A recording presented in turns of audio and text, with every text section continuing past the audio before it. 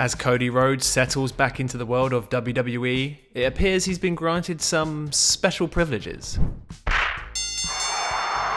What's good, wrestling fans? Welcome to the Sports to News. My name is Norman Croyington. Thank you so much for joining me. Today we're going to talk about Cody Rhodes getting his first win on Raw in 7 years, and the fact that he's allowed to say belts instead of titles and wrestlers instead of superstars when seemingly nobody else is.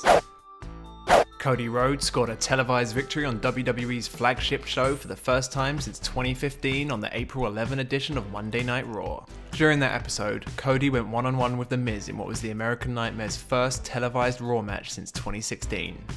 Cody got the win after hitting The Miz with a crossroads for the 1-2-3. Prior to their clash, Rhodes and The Miz opened Raw with a talk show segment during which the American Nightmare dropped a couple of supposedly banned words. To start with, he called the Universal Championship a belt instead of a title, and then later he called superstars wrestlers. According to Wrestling Observer Radio, Cody's use of these supposedly banned words wasn't a faux pas at all. It's all part of his new gimmick in WWE. So you can expect to hear the word wrestler and the word belts a few more times in the coming months.